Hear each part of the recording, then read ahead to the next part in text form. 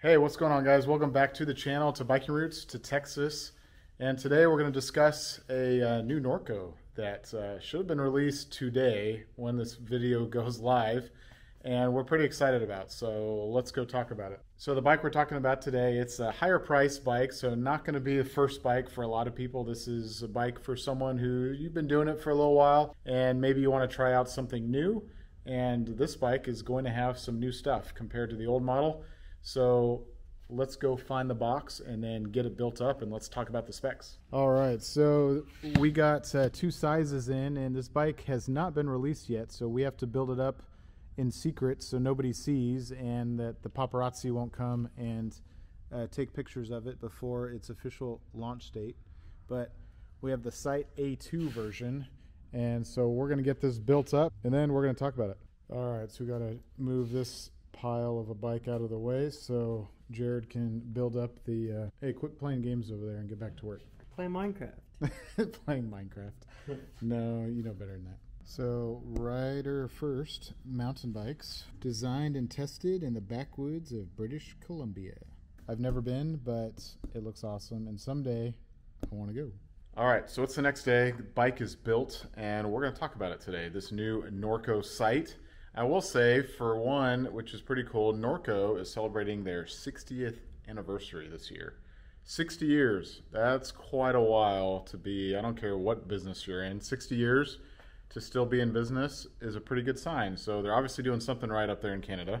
So congratulations to them on that. So to celebrate, they have some cool new bikes coming out. And this is the first one we're going to talk about, and others will soon follow. As far as the Sight goes, this bike is designed to be bigger travel, so they consider it an all-mountain. Some would say maybe a Enduro bike. This is 160 millimeters up front of travel, 150 in the back. We'll talk about that. For 2024, you have lots of different options to choose from if you're interested in the Norco Sight. They're going to still continue selling the older Gen 4, so you can find that on their site, all the different trims, carbon, aluminum, with different build options. For 2024 Gen 5, you have also a good amount of options. You have, just like other Norco products, the lower the number, the higher the build.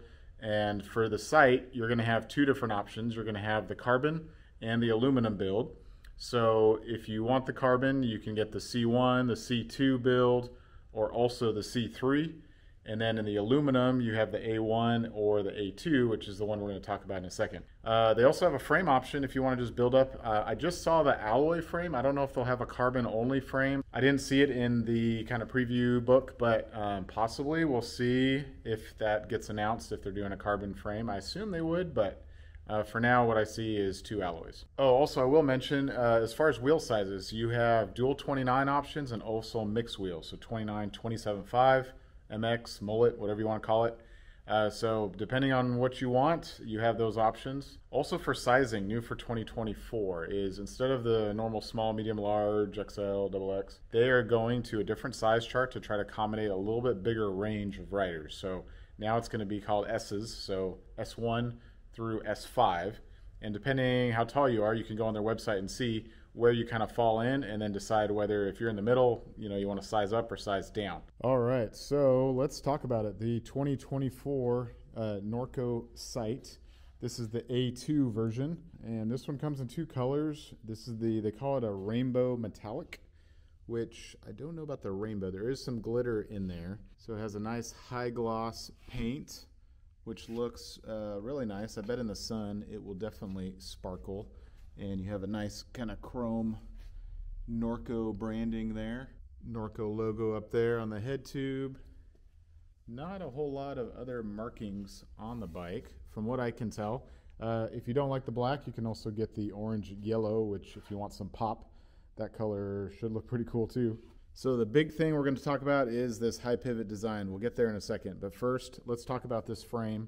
As I mentioned on the frame, for sizing, you have 5 different frame options depending on your height and your desires on reach. So this being the S2 version, this one says around up to 5'8". I'm right at 5'8", so I'm kind of in between.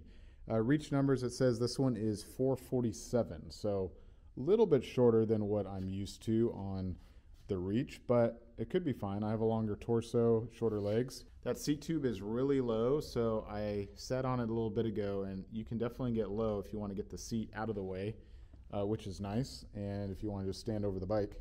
So head tube angle, nice and slack, 64 degrees, and the seat tube is 77.25, so should be still a good pedaler, but also very stable and confident going downhill with that aggressive geometry.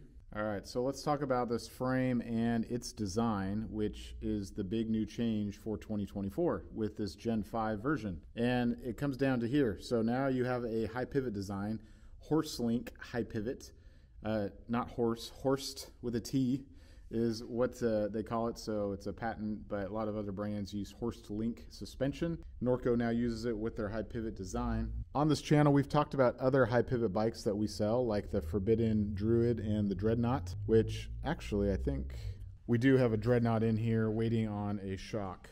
So there's Forbidden's Dreadnought version of the high pivot. So Norco's version of the high pivot. So you may be wondering, why do you need high pivot? It looks like it's more complicated, more parts. Well, the advantage is the way that the suspension goes through the travel. So on a normal bike, usually comes up, gets shorter, not quite as stable. With this design, it's more linear, so that means it's more horizontal as it moves through the suspension travel. The consequence of that is sometimes you get pedal kickback, which is why they put this idler pulley here to stop that kickback. So you get the advantages of smoother, more stable bike when it's going through the suspension without the drawbacks. So it's still a pedaler. And with Norco, actually this isn't their first high pivot. So they had it on the range and also on the shore. They're bigger kind of bike park bikes. So now they're bringing it down to their all mountain, which is cool to see. So yeah, so there's your big change for the Gen 5. You get that high pivot design on a shorter travel all mountain bike. So your idler pulley is tucked away in here, and then you have bash guard up under here to help protect for you gnarly riders. As far as protection goes on your frame, you have your nice chain stay protector here and your nice seat stay protector. Since the chain is up higher, they need to protect this upper stay, so you have a nice guard there. So with that horse link suspension, you have nice, simple, easy to maintain pivots when you do have to clean them, which is nice. A little bit different look here than the previous gen as far as the shock mount, which is cool. You have some nice down tube protector and another protector here when you're shuttling the bike or throwing it on the truck. All right, let's talk suspension. On this A2 alloy trim, you still get some nice suspension bits, which is good. Up front, you have 160 millimeter Fox 36 Rhythm. So on the 36, you have your grip damper, which is nice and smooth to be able to compress it, make it stiffer. Rebound adjustment under here, any other Fox 36 product. For those of you that don't know, this is not the Performance Elite or the factory, so you don't have the Grip 2 damper, which gives you more adjustments for your compression and your rebound. And this one's a little bit heavier than those higher end ones, but to get at this price point, still an awesome fork. I have basically the Marzocchi version on my bike, and it's a nice fork, no complaints. And for your suspension in the back, you have your Fox Float X with the piggyback reservoir. As far as controls on the Float X, you have your rebound, fast or slow, and then on the other side, you have your climb switch. So on the Float X Performance, not a ton of controls, but good enough for most people. All right, let's talk about the drivetrain, starting with the cranks.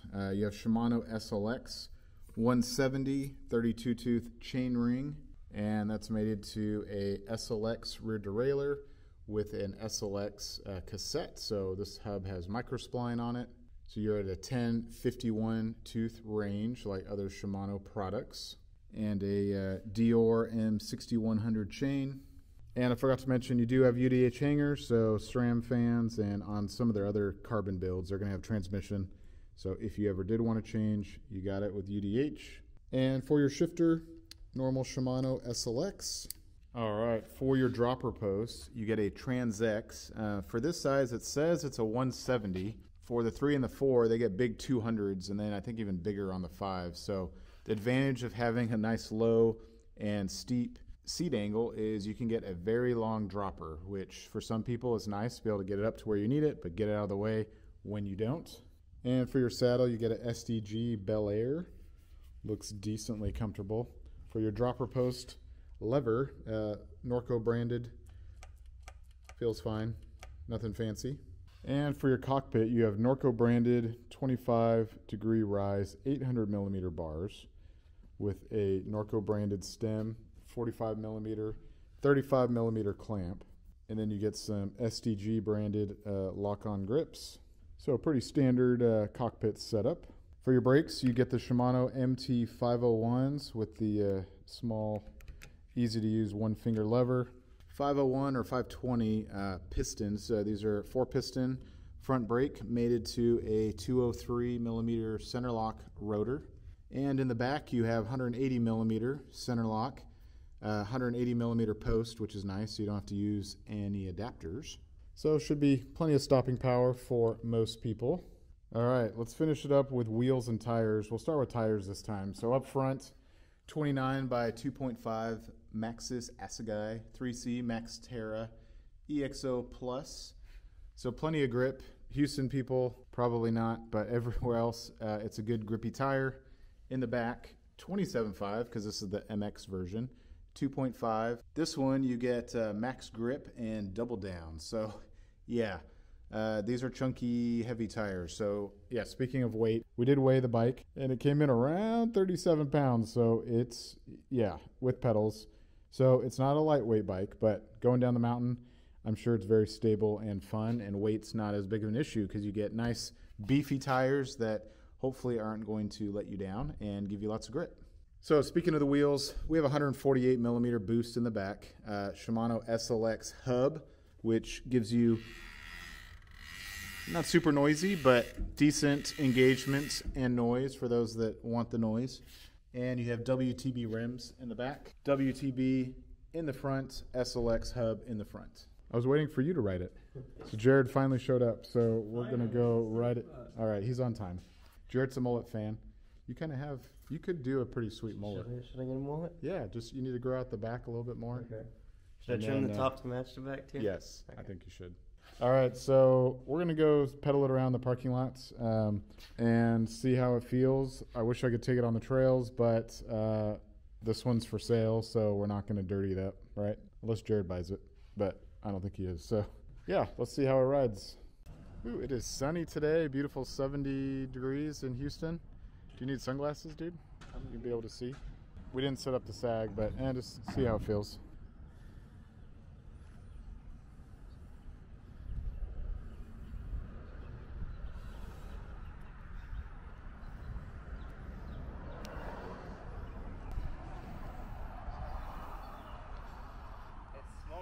Yeah, small and playful. It's fine. Cool. Now let's go get it dirty. All right, so just took out the sight in the parking lot and messed around a little bit with it with Jared, and a lot of fun. Size feels a little bit small for me. Like I said, I'm right in the cusp between S2 and S3, being 5'8". Jared's 5'9". He also said it felt small. So if it's around town, you want something that's quick and nimble, this size could be fine for you if you're at that similar height. If you're racing it, probably go up to the bigger size just to get something a little bit longer in wheelbase, a little bit more stable. But overall, we are liking the sight, the new one. It feels like it. I haven't ridden. I'll say I haven't ridden the new Druid yet. I want to, but I feel like it pedals a lot better and smoother than my old Druid, as far as the high pivot design and their design versus Forbidden's. But nothing against Forbidden, but yeah, this design feels a lot less high pivoty, less resistance. All right, less resistance is better than high pivoty. So anyway, if let me know what you guys think on this new sight. If it's going to be on your short list for your next all-mountain kind of enduro bike, let us know in the comments. All right, so that's going to wrap up today's video. Thanks for watching. If you want to see more content like this from Biking Roots, like us, subscribe to us, and we'll see you guys on the next video. Hope you're doing well. Take care. Bye.